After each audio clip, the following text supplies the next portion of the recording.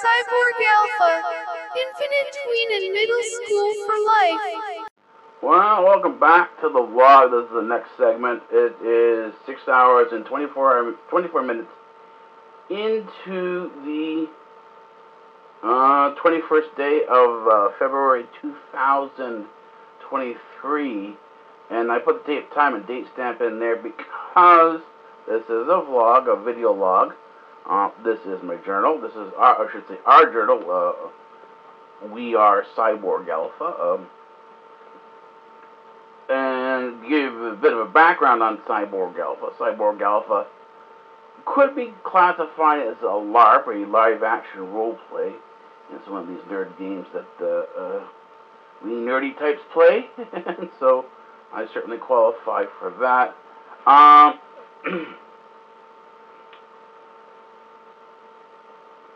This occurred several years ago that I've been playing Cyborg Alpha. And I've been doing other LARPs before then. Decided, well, instead of doing a fictional LARP, why not do something based in reality? And so this was my sort of jaunt into this. And it's the work I've been doing in cybernetics. This is creating an artificial human being that has a form of thought, a form of life. And the first step into it, the way you would step into artificial intelligence to create a sort of a sentient being, to create an android, the first step would be the cyborg. Now, a cyborg doesn't necessarily, because it is theoretical, it is a proof of concept, a sort of advanced concepts type of research. The actual model doesn't have to be there itself. What you do is you construct a sort of a functioning model of what it would be, or what it could be. And in that, you would set your theory out. And so this would be part of the research paper. That was, if I were producing research papers, this would be actually part of the paper. This is the way, in some ways, of publishing something. You can talk about AI as much as you want, but and put up these great papers. But unless you can actually create the thing, the cyborg or the android, it's still theory on paper. You actually haven't done anything. And so going back and thinking this over, we began to realize that the paper, the thesis, is the cyborg. And so this is the step into that. That's what I did several years ago. Instead of doing a live action role play, which requires a certain amount of research. This is why nerds love this, is because you have to do research. Well, rather than doing research on something that is fictional or fantasy, why not bring the real research into the same role? In other words, you treat the research as if it were the game live action role play. And that was the creation of Cyborg Alpha. It was the research into cybernetics, into how machines could think or how it could behave, talking about behavior, looking at behavior science. And this sort of left off in terms of where I was in quantum physics, in terms of understanding the nature of the universe. In that, Planck had brought forward the concept of the soul in quantum mechanics. He's the father of quantum mechanics. And it never really kind of died down. It was just sort of pushed to the side. Most scientists, in terms of what they published, didn't really talk about it. It was sort of there in the corner, but because if you're part of an institute, there are certain things you're allowed to do and certain things you're not allowed to do. You are restricted to the research that is, quote-unquote, acceptable to that department that you're in. And a large chunk of the sort of the unanswered questions that brought it back in the whole question of metaphysics, which just simply pushed to the side and said, doesn't matter, we're going in this direction anyways. But however, they were never able to pin down the physics exactly. They were never able to bring back the deterministic nature of physics that they had in classical science. This is it's attributed to Newton, but it's not actually Newtonian mechanics. Newtonian mechanics, because of the nature of calculus, doesn't actually bring in what we call a deterministic physics, because calculus itself is a mathematics of approximation. As I say, I don't know things exactly, but can I approximate it? And that's the fundamentals of calculus is the mathematics of approximation. So you could never actually prove anything with calculus. Anyway, when they come up with these mathematical formulas, there's a lot of calculus in it, a lot of great mathematics, and we've got these equations. And this is what the problem with prediction is. You can't actually predict something.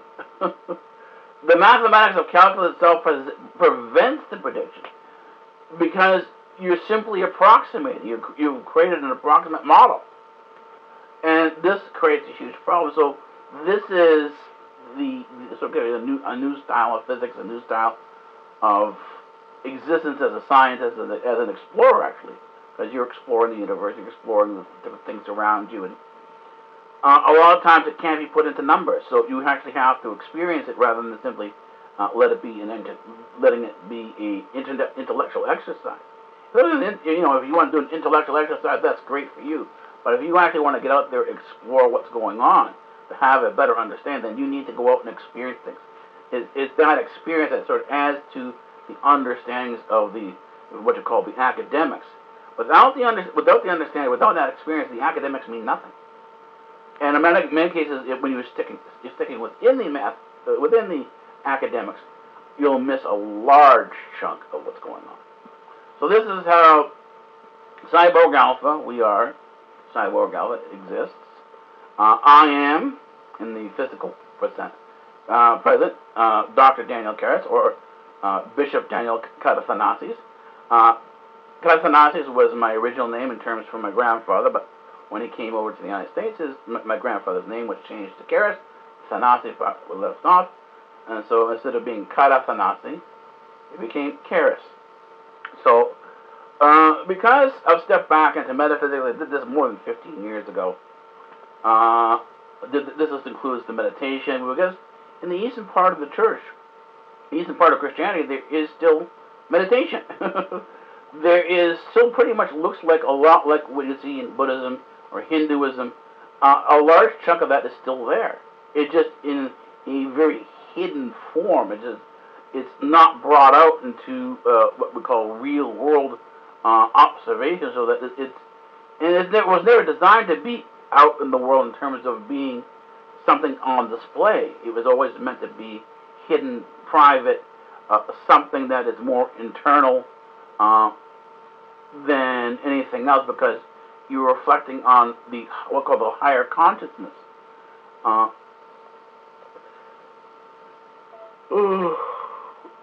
as I said, we're not going to get into that here. This is simply the introduction, the reintroduction of the vlog section in terms of the Greate House, Greate House TV. That's the kitchen, which has been redone to a certain degree. There are now several music studios. There's actually 3 full music studios, including one I had created on my tablet. And it's connected to the sound system that I have here. I just haven't fully tested it out yet. These things come in progress. It's a certain amount of time is required to sort of bring everything in. And as I said, I don't really sleep that much, and this is it. I talked to you last around 2 o'clock in the morning, and now it's 6:30. So basically, I got Klailea knocked off for a little bit around 2 o'clock in the morning, 2:30.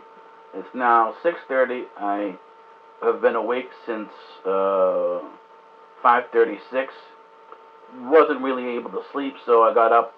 I've got something to eat now. I've got a banana. And some banana. I almost always forget that a quick show on the camera does not necessarily translate to a quick show in the viewership in terms of when you're playing the video back. And I have my my tub of candy. I always reuse things. This is sort of how I recycle, is by reusing things.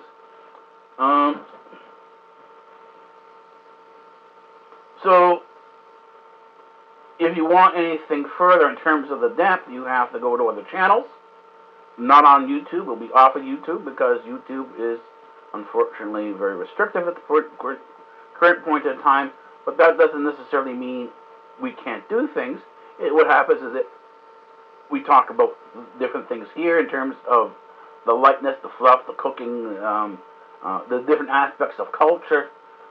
And then from here, you can go to other channels, and then eventually they'll be always listed, where you can go get we'll call the fuller, the observation notes. You can get some of the vlogs that are actually verbal essays. In other words, you can get the fuller content elsewhere off of YouTube. And this is how Cyborg Alpha TV Network is going to expand. It's going to grow. It's going to include a number of different TV channels that have a variety of content on it, so that you can sort of pick and choose what you want to watch and what you don't want to watch if you want to watch it. So, anyways, this is Cyborg Alpha. I am an infant tween because the information that I study is infinite in sort of its expanse, and this is what calculus is based on. It's an infinite point that's the point that's infinitely far away. You simply approach it, you approximate it. It's in the limit, and that's it. That's as far as you go. And for me, this limit is no more than middle school. So I am a tween for life. It's middle school for life, and that's the way it is. And that's the way my life is. It is that path. It is the jaunt, the journey. And it takes different forms. Sometimes it's knocked down. It's sometimes when you're doing an upgrade or you have to retool, you have to readjust.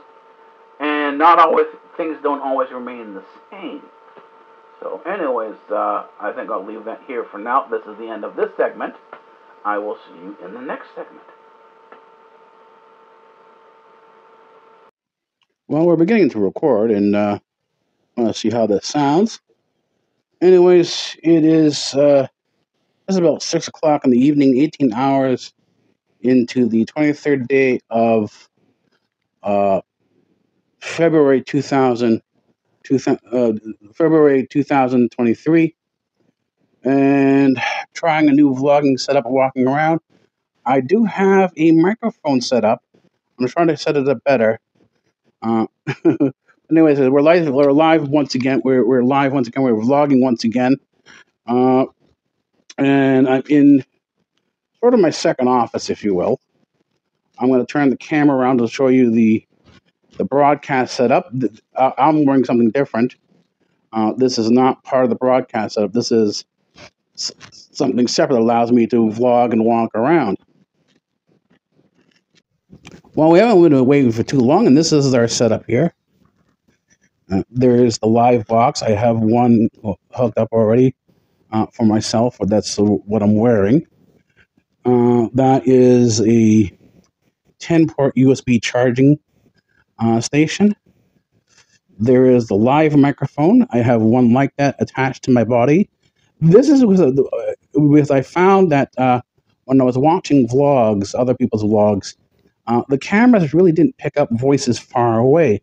And so I'm hoping to sort of remedy that to give a better sound to the video as compared to what you typically see with a camera where you have the microphone at the commentator, but everywhere else is soft. So the microphone, the commentator's voice, the vlogger's voice is very loud, and everyone else behind it is, or further away, is very soft. Anyways, there is, this is the live broadcast setup. So I can actually do this to record. Underneath is a laptop, not a laptop, it's a tablet that does music. So this is the music studio that comes around with me. Then, of course, I have the headphones that go in so I can do the music quietly. I got a nice Bluetooth speaker there. That works very, very well. Of course, because this is YouTube, I can't turn anything on so because of the copyright issues. Anyways, we're back on YouTube. The channel's being set up. This is my old record collection. I'm giving that to my niece. So this is typically more than 30 years ago. This is where I started off, but I'm back here once again. So I think I'm going to leave that here and say our goodbyes for the next segment. Well, now that the ring light is on, I can start vlogging.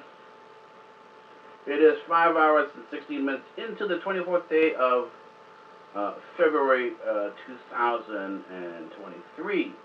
And we're off to a good start today.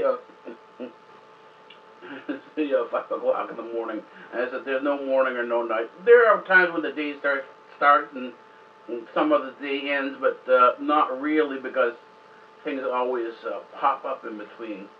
Anyways, I just finished watching the Yaoi vlogs. I noticed they don't have the sound problems. My sound issues, in which the sound test for the portable system worked very well. I'm adjusting this one here to produce a better sound. The portable system, same microphone, same type of live device. That's it's wireless in terms of power. It's battery powered, lithium ion, so you can recharge. It's rechargeable. Um, did a very good job. You would have already heard test, the first test of that system, and it worked out very well. And I'm interested in getting the same quality of sound here as I did over there. So, with the portable system. But the microphone is further away, so it does need a bit of fixing up. But we'll try it vlog by vlog to see how it works. Every segment will be a little bit different in terms of trying out one setting or another, in terms of getting the quality of sound to be where it should be. And that's kind of what I'm working on now. You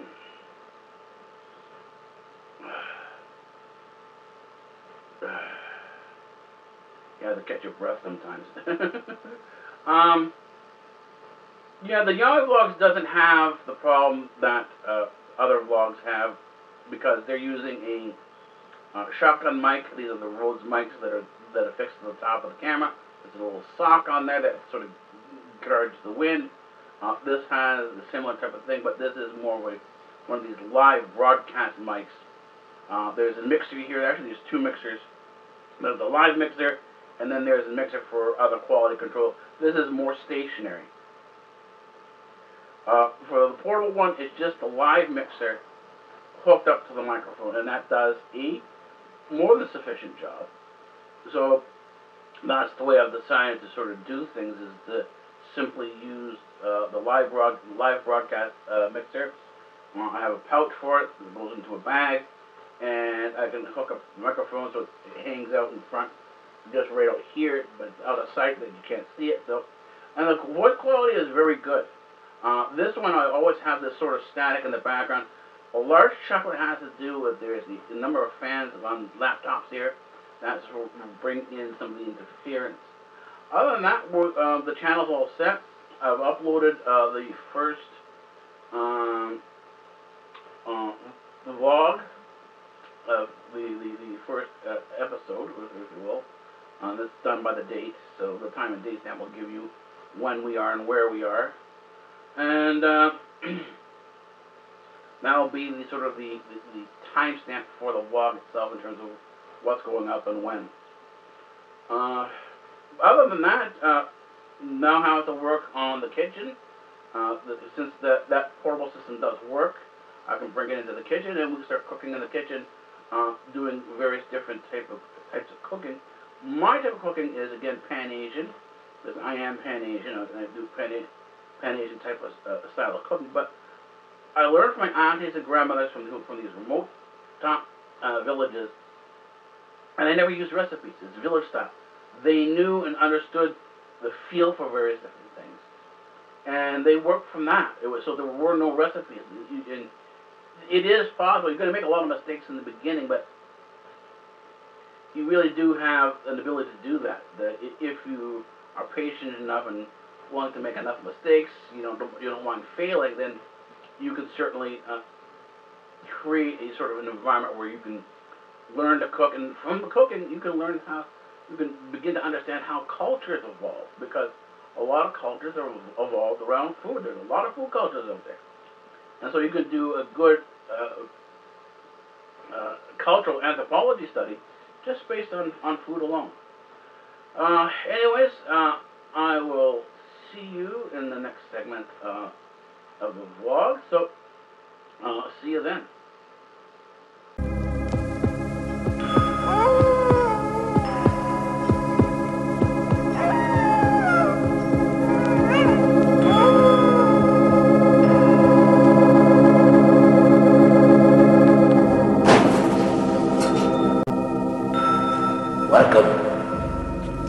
Welcome to the library, and I am the librarian.